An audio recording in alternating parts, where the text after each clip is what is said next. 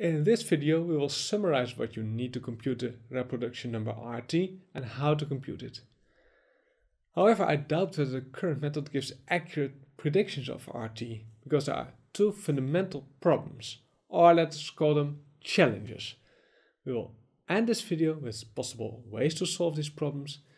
As far as I know, however, these solutions have not been implemented yet, but if you know this better than me, please let me know. So let's summarize first. How do we compute R of t? Well, we had our I knew and our R of t, and the problem is R of t was inside an integral with some rho tilde of u, and rho tilde was a convolution of the two probability densities. So how did we solve this problem? Well, in summary, we assumed two probability densities, rho ei and rho. That's step one.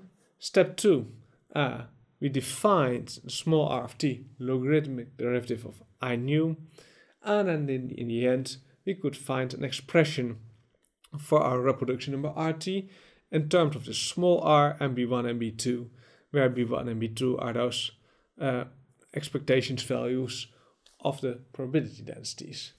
So far, so good. So, what's the problem? I mean, this looks fine. Well, problem. Let's call it challenges. First of all, the assumption over here on those probability densities, that's pretty questionable. Probably it would be much better to take other distributions like gamma distributions. Okay, then you can still do all of the computations, and then maybe you get more or less the same. I don't know. I haven't tried it yet. Okay, questionable assumption, but relatively easy to determine. A much bigger problem is over here in the computation of small r of t. If you have your I knew as a smooth solution of some modeling problem, so you have some set of differential equations, you get your I, you compute your I knew of t, then you're fine, because your I knew is nice and smooth. However, if you have some ongoing epidemic, you typically like to infer this number, the small r of t, from your data. And your data contain a lot of noise. So computing small r of t will be very problematic. You have very noisy data, derivative doesn't even exist. So here you have a huge problem, I think. Accurate computation of the derivative of I knew as function of t is problematic, to put it mildly. Now, possible solutions. Well, solution to one is easy. Use gamma distribution for the densities and you're fine, you're good to go. Second, well, there is some calculus which allows us to compute derivative of those probabilistic data. It's called Ito calculus. I don't know it. It's quite advanced mathematics.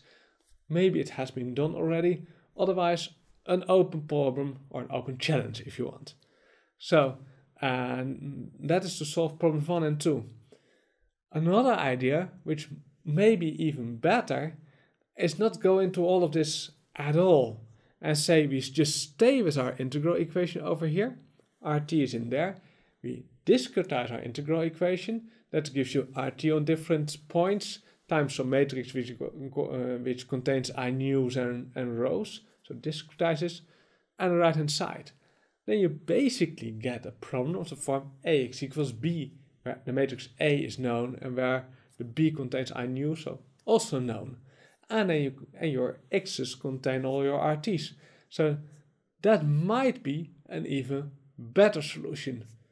I don't know whether this has already been done.